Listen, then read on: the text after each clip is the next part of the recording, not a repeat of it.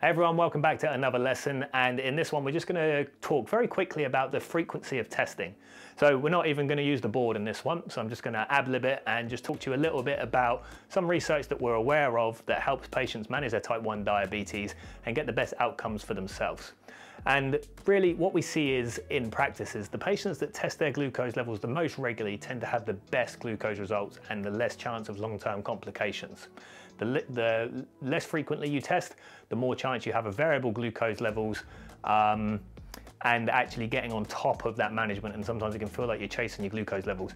I meet a very wide range of patients, from people that don't test their glucose levels and do it by feel, which we really wouldn't recommend because you can't put a number to feeling.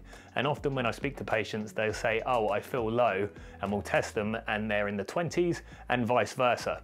So by feel, you really can't depend on how you feel. And I've yet to meet a patient who does it by feel, who has really had a HbA1c anywhere near target, if I'm honest. Then you also have the people that might test somewhere between once and 4 times a day. Now obviously the once a day is better than nothing, but again, you might not actually be seeing the effects of your insulin throughout the day. So every time you take insulin, we'd recommend that you do a glucose test, because we don't want you taking insulin blind, because insulin has an action, it does things, it lowers glucose levels. If you're eating carbohydrate containing food, it increases glucose levels. So without testing, you really don't know where you are, which is why as a bare minimum, we recommend 4 times a day, breakfast, lunch, dinner, evening, because that's nice structured time points throughout the day as to see what your glucose levels have been doing, usually based on the insulin you've taken for those meals. But then when we see people go above and beyond that, they actually start to get even better control. And don't get me wrong, this could be considered quite excessive, and there's always going to be a life balance sort of ratio going on here. But people that have flash glucose monitors like the Freestyle Libre, I've seen some patients testing up to 40 times a day.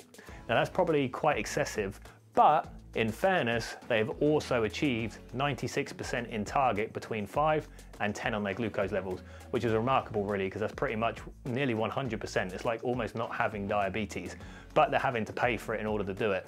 Now, if they're happy to do that, then fair enough. But for some people, that would be too much.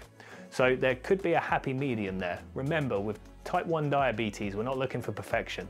If you're in target 70 to 80% of the time, you're doing a great job, and you're at really no increased risk of complications compared to someone else who's above that target, or someone without diabetes. Obviously you're going to have a long glucose exposure if you've been diagnosed in childhood, so there might be a slightly increased risk, but 70% in target really is good enough. So it's that sort of like diabetes life balance that you need to find for yourself. And you know, if it's the difference between testing 4 times a day and getting 70% in target, or testing 20 times a day and being 75% in target, you're probably better off at 70%.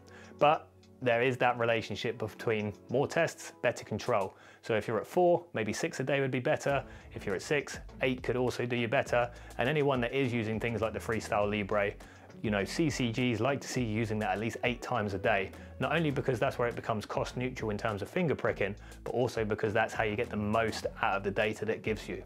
So just a very quick video there. So just have a think about how frequently you're testing and what works for you.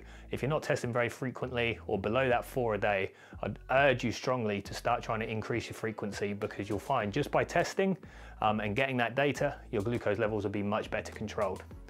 We'll leave it there, guys. Thanks for listening again, and I'll see you at the next video.